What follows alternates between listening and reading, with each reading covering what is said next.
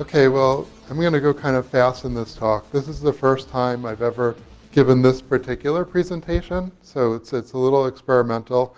It's a lot of content that we're going to try and fit into a really small amount of time, so I'm not sure if I'm going to get through it, but we're going to try. So I wanted to start with a quick overview of identity and access management, because I know there's sort of a split between security people and identity people. And so, I'm really more in the identity space. So when I think about the identity field, I think of these four distinct areas. In a lot of identity companies sort of blur the lines because they want to present a complete solution to enterprise customers. But really, traditionally, if you went to get research reports, you'd find reports in these different areas. So just real quick, IDM, or identity management, I think of that as user CRUD. Create user, update user, delete user. Whenever information about a person changes, we need to update various systems. It could be Active Directory, VPNs, add an account in Google or Office 365. So the connectors, and that includes a right of a user could be changing a password.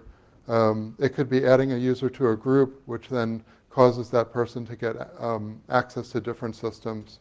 So IDM is, it's like a never-ending battle for companies. There's always new systems and new workflows. It could include approval workflows. So and not a lot has changed in IDM over the years either. It's sort of like the same problem that we've been dealing with. And so IAM, which is the topic of this talk, is identity and access management.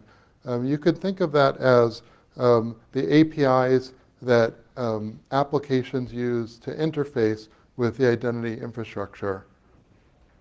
IAG, or Identity and Access Governance, is, you can think of this as like the brains of the system. At some point, you need an inventory of all of your roles and responsibilities, and you need to make decisions about, who should get access to what.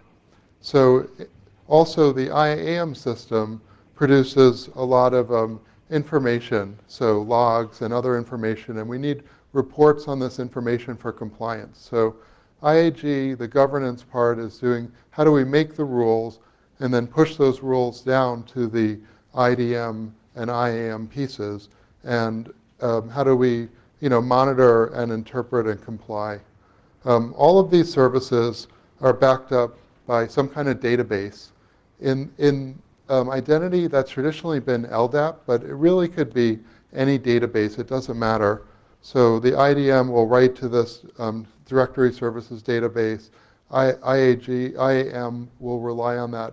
And so really directory services is sort of the foundation for all of these services.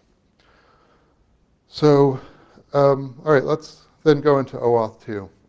So I'm really going to be focusing more on enterprise, the uses of OAuth2 for organizations and enterprise, and maybe a little less on the consumer space. But OAuth2 started in the consumer space. And so this is the problem that OAuth was addressing.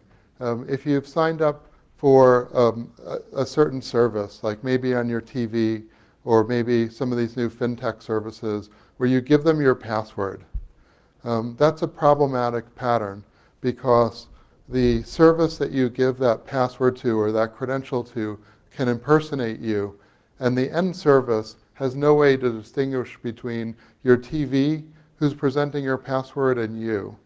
So this is the original problem domain, is how can we find a way to authorize some service to act on my behalf without actually sharing my password or my other credential. So you've probably used OAuth2. You might not know what it is, but you might have used it. If you've seen this dialogue, if you've ever gone to a website and you hit login with Google, Google presents this form that says, is it okay for Google to share this information we have about you with this third-party website? So that is the authorization part of OAuth2. You're authorizing Google to release this information. Now, you're probably already logged into Google. I don't know if you ever noticed, but Google almost never asks you to log in. When I do a demo of Google authentication, I have to go into incognito mode and make sure I have no cookies. If you weren't logged in already, when you hit login with Google, they would first present the password or whatever their credential you have at Google, and then they would present this page. So one of the misconceptions that about OAuth2 is that it's an authentication protocol. One of the authors of a book on OAuth by Microsoft, Vittorio, has this quote that using chocolate to make fudge does not make chocolate equal fudge. And it's sort of a good like analogy to keep in mind. So you can use OAuth2 to make a login flow for authentication, but OAuth2 by itself is an authorization framework. And I'll nitpick on another point, which is to say that OAuth1 really was an authentication protocol. But OAuth2, if you go to the first spec that was written, it calls it an authorization framework. So some of the frustration with OAuth2 was OAuth1 was a perfectly good authentication protocol. OAuth2 is really a nothing protocol. It's not a protocol at all. It's a framework. It's sort of a set of common like words and patterns that we use. So there was a lot of frustration about this, but the reason was that OAuth1 was good at solving authentication, but it didn't really address other authorization use cases that we were facing, like can I post on your wall, or there was just other. When OAuth2 was written, the design goal was to address a whole number of authorization use cases, not just the authentication login flow. So if you're familiar with LDAP, LDAP is not one standard, it's a whole bunch of standards, and OAuth is really the same way. It's really growing. There's a lot of innovation in OAuth. So this is, as of yesterday, I counted 14 RFCs and 14 active drafts. So that's a lot of content for something that's not even a protocol. And that includes, just to give you an idea of the breadth of the standard, it includes the main sort of the basis of it is 6749, which is the OAuth2 framework, and it defines the main flows and terms and conventions. There's quite a number of RFCs that have to do with tokens. JWT, which is used quite a bit outside of OAuth now, is in the OAuth working group at IETF. But there's also standards that define algorithms. Like if I use AES as the keyword, that's defined in a standard, so we all know that corresponds to a certain algorithm. So there's there's crypto or standards that enable signing and encryption. There's standards that basically normalize different security conventions. It's gotten really quite large. I think some of the original frustration with OAuth was that the first spec didn't really address the breadth of what OAuth1 did, but when you look at these 28 docs together, they're starting to get there. The bottom link is where you can get all of these docs in one place. So let's look at the roles. So in this diagram, I actually have, if there's a little character like this in it, it's a person, and if there's not, it's software. So you might hear the term three-legged OAuth. So the three legs would be, let's start with the resource server. That's the thing that has the APIs. That's the content. There's the authorization server. That's the thing that issues the token that authorize, and the client is the thing that's connected to the requesting party, the person who's trying to get the content. So I have some other people in here who are important actors. So at the top we have the resource owner. So the person who's in charge of controlling access to that content. In an enterprise situation, that could be the guy who's in charge of the IAM system, who makes the policies about which groups are, can get to which URLs. We also have the developer in there. The developer plays a pretty active role in OAuth2. The developer needs to get client credentials and needs to understand how to obtain these tokens.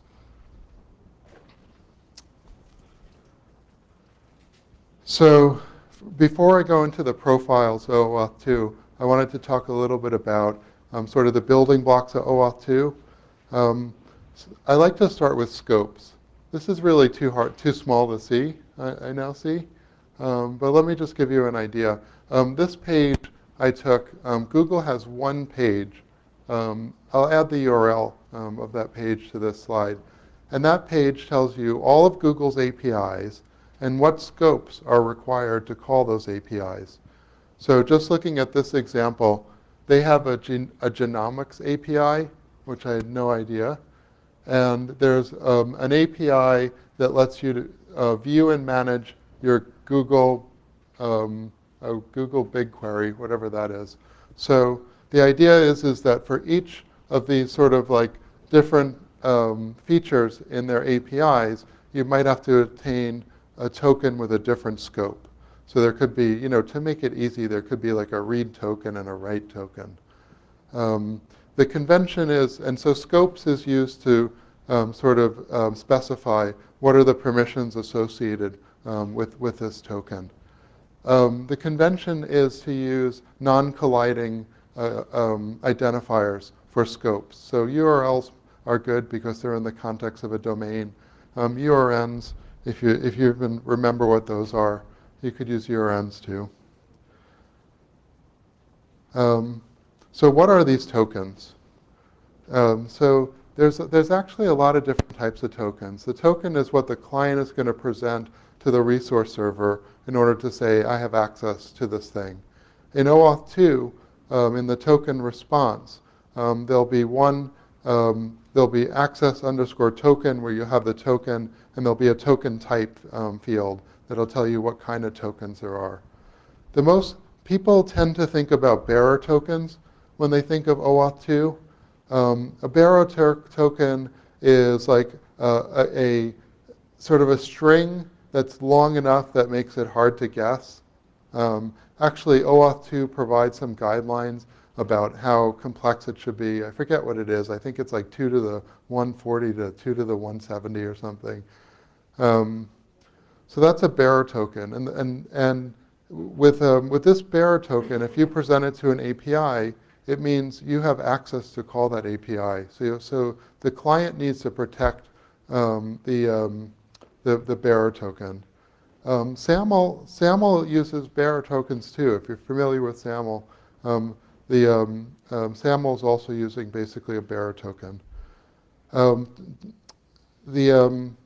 OAuth2 defined this JWT spec. So JWT is a very compact format to send a signed and encrypted JSON. And if you ever look at a JWT, you'll notice that it has at least one and usually two periods. And those periods delimit the parts of the token. So the first part of the token tells you how is this token signed and encrypted. The second part of the token is the actual payload, and the last part's the signature. If the token is not signed, then the signature will be left off, and it'll only have one period. There's other kinds of tokens. So holder of key or proof of possession tokens are more secure. So these require the possession of some cryptographic key in order for the receiver of the token they can be validated cryptographically. That means if the tokens are stolen, they won't do the attacker any good. So they're more secure, but it adds some more security. And then one of the innovations in OAuth2 is to introduce this idea of token binding, where the SSL channel that the token travels over is bound to the token, so that if somebody steals the token, but they're using it on a different SSL channel, the resource server can reject it.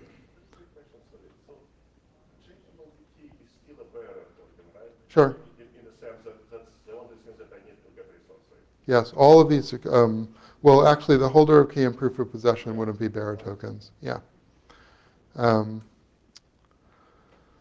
So one part that's common to OAuth is client credentials. If you've ever called an API that's OAuth protected, you probably notice that you need a client ID and some type of client credential to call the API. So OAuth, so how do you get this, these client credentials? That happens through registration. These are some pictures of how Google handles registration. They have some forms which the developer goes to and they click on, you know, I need client credentials, and they fill out the form and they get their credentials. But this could also be automated via APIs, and there's an OAuth2 standard for client registration. The most confusing part of OAuth are the grants, and these are sort of the flows that you can use in order to obtain permission. The primary flows that are defined in OAuth2 is the authorization code, implicit client credentials, resource owner password credentials. I have swim lanes for this coming up, so let's just jump into it. So this is probably too detailed for this presentation. OAuth2 people love these swim lanes. The basic idea is in this flow is that the person is going to, let's look at a sign-in flow, authentication flow using OAuth. So the person is going to hit a resource. The resource is going to redirect to the authorization server. The authorization server is going to ask the person, do you authorize? Remember that screen we saw in the beginning?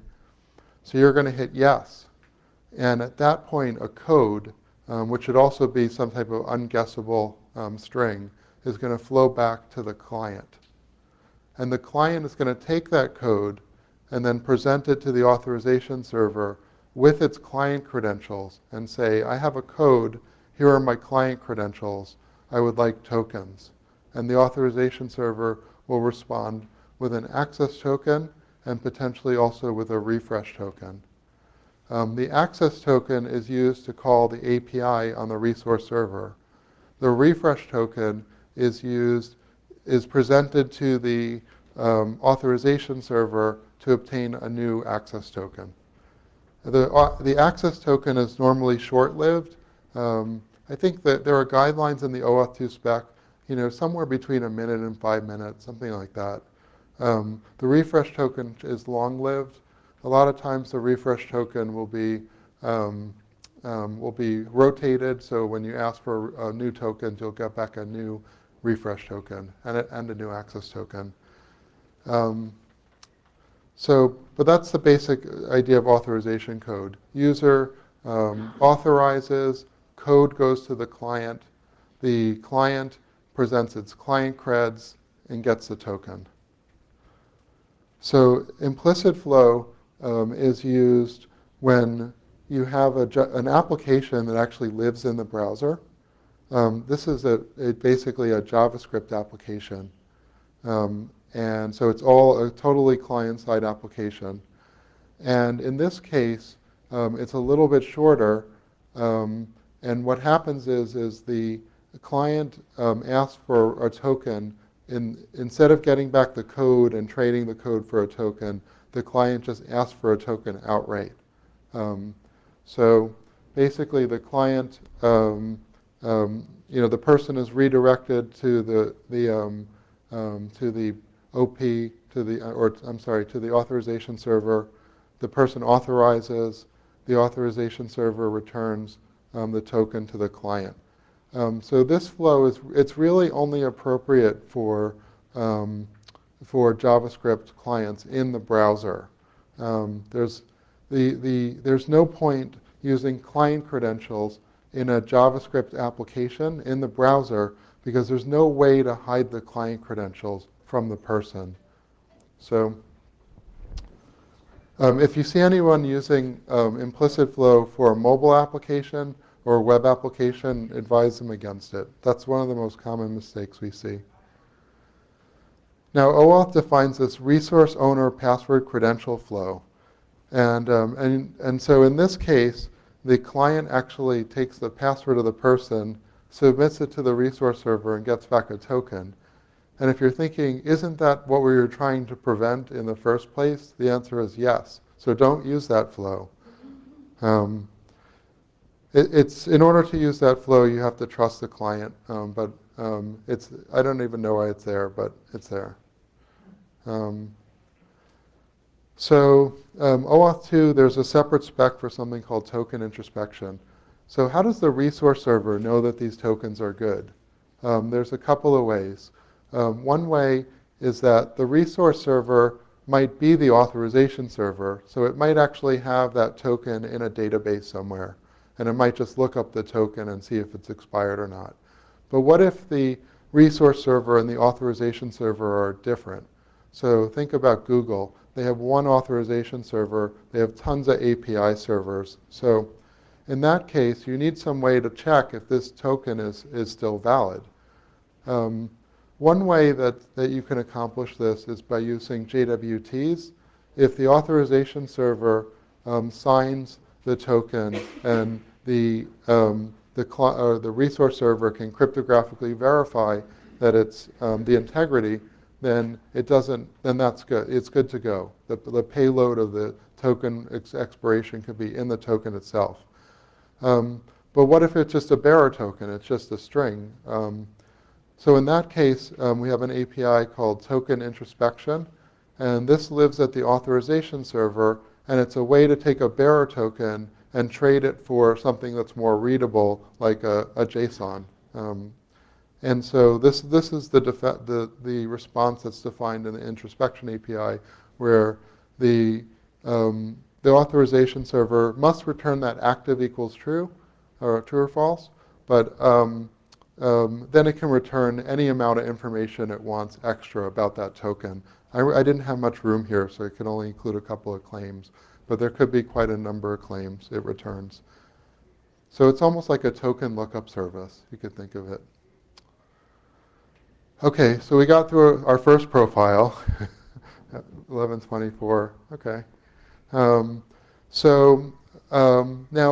OAuth2 is really handy for the login flow for authentication. And the most widely deployed profile of OAuth2 is OpenID Connect. Now, there's a lot of details missing from OAuth2 that if you implement, you'd want to know. Like, what is in these JSON tokens? What are the keys? What are the values? What are the conventions for the values? There's all sorts of information that if anybody implements OAuth2, they'll have to make some design decisions about how to do it, really. And so what OpenID Connect does is it gives you the pattern that was agreed on by a number of large implementers of OAuth2, particularly Microsoft and Google. So Microsoft and Google both had OAuth2 APIs for authentication, and the conversation basically came down to, do we really need two different APIs, OAuth2 APIs for authentication? Can't we find like the common denominator of our APIs? And so in a large part, that's where OpenID Connect comes from.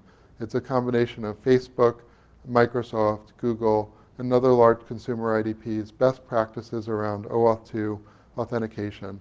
So the benefit of this is that those guys had a trial by fire in security. You know, everybody tried to hack them, and they learned a lot, and they've shared that with the community. So there's a lot of value to be gained by adopting their patterns and best practices. Now, it's sort of confusing because in OpenID Connect, if you read the specs, which are not meant for really developers they're not very user-friendly. But what's confusing is it seems like there's only two parties, and we know that OAuth is three-legged. So how do we get these two parties? So the two parties in OpenID Connect are the OpenID provider and the relying party. If you're familiar with SAML, you might be thinking identity provider and service provider. So they're basically analogous here. All the jargon has to change in OpenID Connect, but basically it's the same thing. What happens the reason that OpenID Connect has less roles is that the resource server and the authorization server are sort of globbed into one unit. So OpenID Connect has one endpoint which is protected. It's called the user info endpoint. And that's where a client would say, give me this person's information. So in our Google example, you're authorizing the release of claims, let's say first name, last name, email, to a client, a website.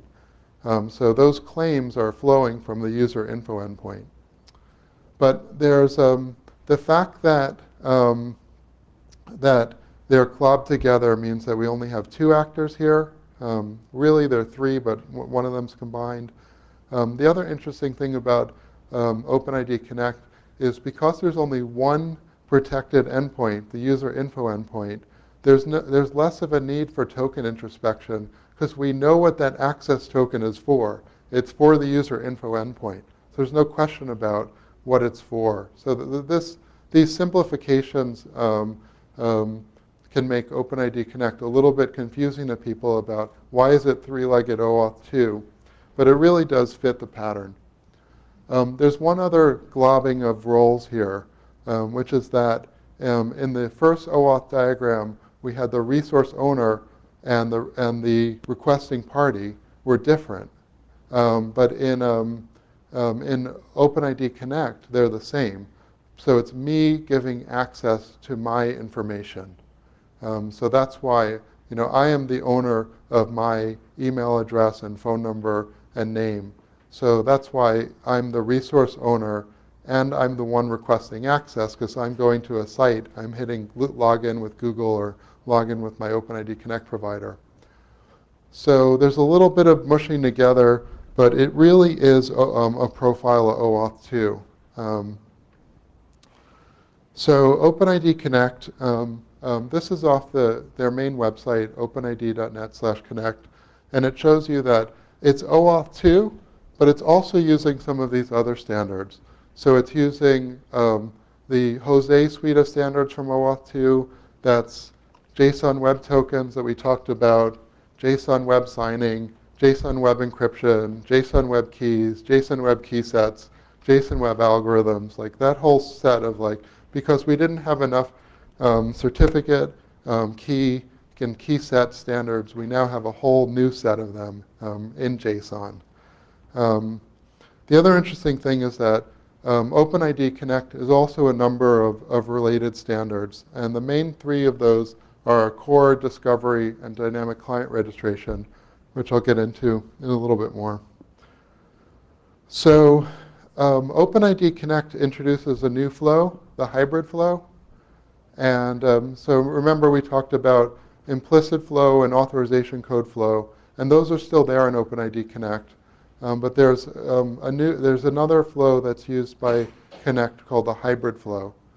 And this diagram I borrowed from Nat Sakamura from the OpenID Foundation, and it's sort of interesting because implicit gives you the goal with OpenID Connect was to make simple things simple, but also to support higher assurance transactions.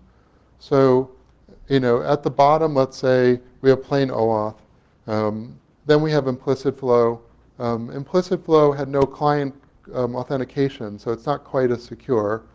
Then we have authorization code flow. What hybrid flow introduces is more signing of the request and signing of the response, and this adds extra security into the protocol. You don't need to use hybrid flow, but if you want to use it to add security, it's there. So this is something that confuses a lot of people about OpenID Connect. So the way that you specify the flow in OpenID Connect is by specifying what's called the response type. So when I first looked at OpenID Connect, I said, well, I want everything. I want ID tokens, I want codes, I want it all. So I would ask for all three. And what I was basically saying is I want hybrid flow. So the idea is like these keywords are used to specify the flow. So if you want to do authorization code flow, you're just going to specify code as your response type. So in OAuth2, we have the access token and the refresh token. In OpenID Connect, there's the ID token. And the ID token tells you the details about what type of authentication happened. So who issued this token? In SAML, that would probably be the entity ID of the IDP. The subject is the user. And that could be your Gmail address, or it could be some type of other pairwise non-correlatable identifier. The audience is, who was this token issued to? If the token was not issued to you, you're a client ID, you should throw that token out. When does this token expire? When was it issued? When did the person authenticate? If you're Google and you haven't re-authenticated in 3 months or so, in your browser, then the application might want to know that.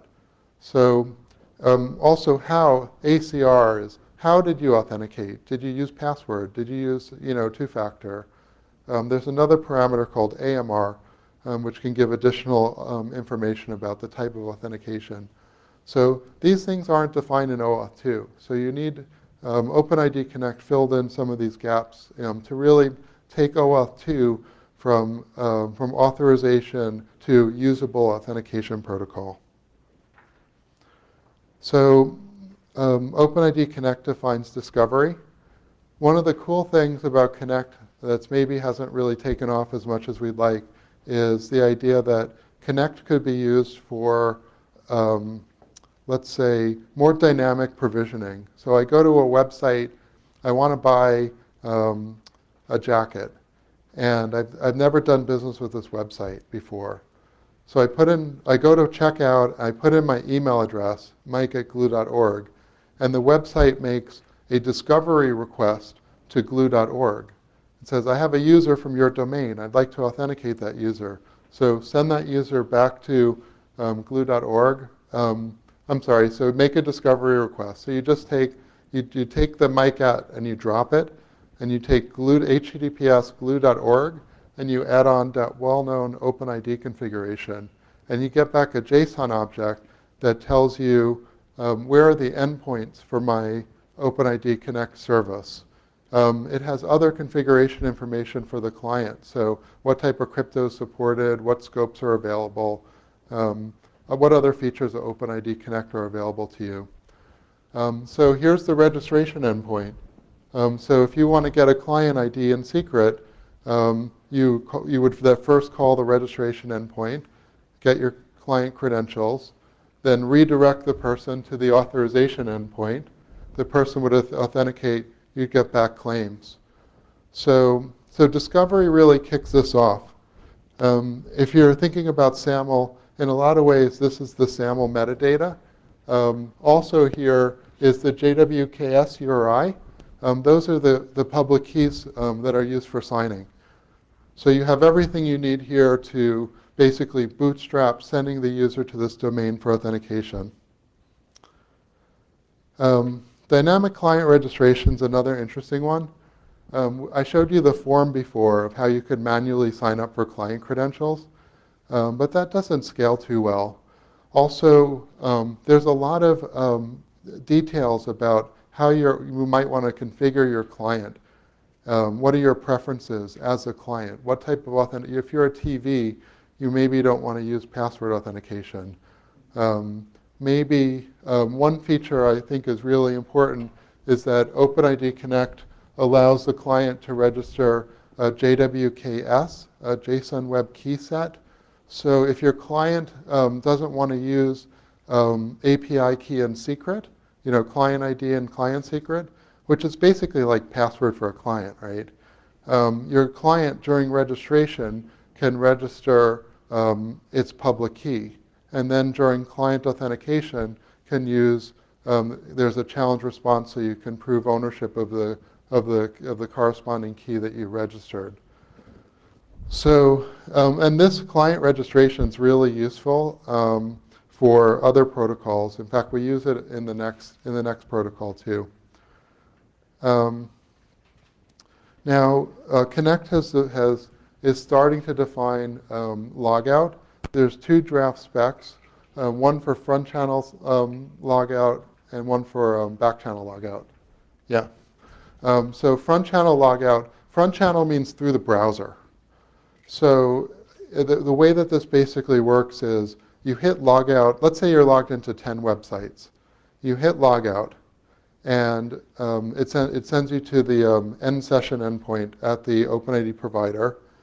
The end session endpoint kills the session in the OP, but you're still logged into 10 applications.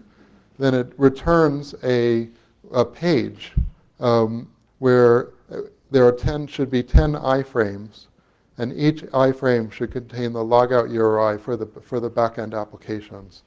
The iframes load automatically, so hypothetically they've sort of tricked your browser to call logout on 10 different sites. That all sounds great. There's problems. If you're blocking third-party cookies, your browser might not allow these external cookies to be cleared from within a page rendered by the OpenID provider. Also, the OpenID provider never gets any confirmation that you actually logged out from those 10 apps. So it's sort of like a best effort. If one of those iframes fails, you might still be logged into one app, and no one would really know, you or the OP. Backchannel logout is where the OP tries to make a call to the application and say, this user logged out. So the OP can get a verification that logout happened. However, your browser might not have gotten a chance to clear the application cookies, and it puts more of a burden on the application to make sure that the session's active every time you hit the site. So backchannel also has its own problems. It can be complicated and unreliable. So there's a new effort in the OAuth2 called security events. And really, logout needs to be asynchronous. So there needs to be a way for applications to register, I logged this session out, and for the OP to be able to query and track that this logout really happened. So the security, and there's actually a number of asynchronous patterns in security. Like account compromise is another one. If you're at 10 websites, maybe one website detects suspicious activity and wants to notify the other website. So there's a number of use cases for an asynchronous infrastructure for sharing messages. Logout is the poster child because logout gets really ugly in the enterprise space too, when you have multiple protocols. Let's say you have a legacy IAM system like SiteMinder, you have SAML, you have OpenID Connect, you have CAS, and the person logs out of a CAS site. How do you propagate that message across all those different protocols? It's really prone to failure. One thing you might think about is making sure the applications use session cookies so that if you kill the browser, at least the session's going to be gone. And you have one way to tell the person to be done. Okay, so we're on the 10-minute warning. 5 minutes? Okay, I can do it. So we're in the third profile. This last profile, so what we've been talking about with Connect is authentication. Who is this person? After we know who this person is, we want to know, can this person call a certain API? I've been active in the UMA working group, User Managed Access. It's a Kantara working group standard. And to give you the 5-minute overview of UMA, so we have a person, and that person's using some software, let's say a mobile app or a website. and the person authenticates to the authorization server, let's say via OpenID Connect. And then after that person authenticates, they call an API. And they need to present some token to that API in order to, so that the resource server knows that they're authorized. And the token should be issued by the authorization server centrally. If you're thinking about policy enforcement point, policy decision point, the resource server is the policy enforcement point. The authorization server is the policy decision point. So in plain OAuth2, something like I showed you for Google, we know the scope. We saw it on that web page, right? We request a token for that scope. We get back the token. We present the token for the resource server. And at that point, the resource server needs to validate it, either via cryptographically by looking at the signing of a JWT, or by calling token introspection. So what's the problem with that design? Well, one problem is that the user or the developer needs to know the scope. That's why Google publishes all those scopes. The scopes must be versioned. If Google changes the scope that's required, they need to tell you about it. That's why it needs to be versioned. So UMA introduces a looser coupling between the authorization infrastructure and the developer. So here's the quick overview of the flow. The client, so the person authenticated, and they call that API. And the first time they call the API, they have no token. So the resource server says, no token, and it obtains what's called a permission ticket by registering the requested resource and the scopes with the authorization server. And they return a 403 unauthorized and return that permission ticket back to the client. And now the client says, well, I didn't get the resource, but I did get this permission ticket. It takes the permission ticket, presents it to the authorization server, and says, I need a token for this permission ticket. The authorization server evaluates the policies, issues the token. Now the client calls the resource server with the token. The resource server still has to make sure that that's a valid token by either calling token introspection or by cryptographically verifying. So the advantage of this is that the client doesn't need to know the scope. It just calls the API, and it doesn't need to know anything about the scope. So we can change the scopes. It's a looser bundling. Let me show you a quick example. This is my last slide. I just got the 2-minute warning, but that's pretty much it. So this is just an example of how we implemented this at Glue. But we created basically a JSON document that we use to protect. And so we provide the URL, the method, get, post, put, delete, and the scope that's required. So this is used by the API server to register what are my APIs, what are the scopes required, and what are the methods associated with those scopes. So, so you can sort of use, like in an enterprise setting, to me, like if you ever looked at SiteMinder, it's a similar thing. The URL is the resource. The scope is sort of the policies that have to be evaluated, or maps to the policies that have to be evaluated in order to give access. So, okay, well that's, I'm out of time. So that was, probably like too dense, but hopefully you're able to follow it somewhat. So I'm the founder and CEO of Glue. Glue is a free open source identity and access management platform. We implement OpenID Connect and UMA and OAuth2. So if you have any questions, feel free to hit our site and download the server for free. So, okay, thank you.